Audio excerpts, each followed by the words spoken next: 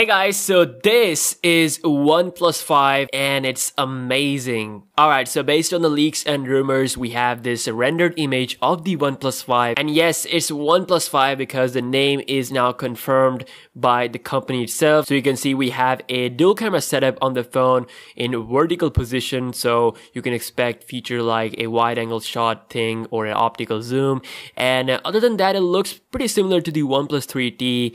The back and the sides are meant to be metallic. According to the recent post, the OnePlus 5 is coming with Snapdragon 835 and a whopping 8 gigs of RAM. Holy moly, that's too much. That is twice than my beast Galaxy S8 Plus. The fingerprint scanner / home key will stay on the front. Internal storage is expected to be 128GB. And the battery is going up with 36 mAh battery size, which is bigger than the 34 mAh size of the OnePlus 3T. Also, it will have latest dash charging tech, making it 25% faster than the already pretty fast OnePlus 3T. It's interesting to note that there is nothing futuristic going on about the display or the overall look of the phone in comparison to the G6 or the Galaxy S8. It's been said that the resolution will remain 1080p, but there are rumors saying that it could be bumped to 2K. And of course, the best part is the pricing. It should cost way less compared to the latest iPhone and the Galaxy S8, so it's definitely going to be another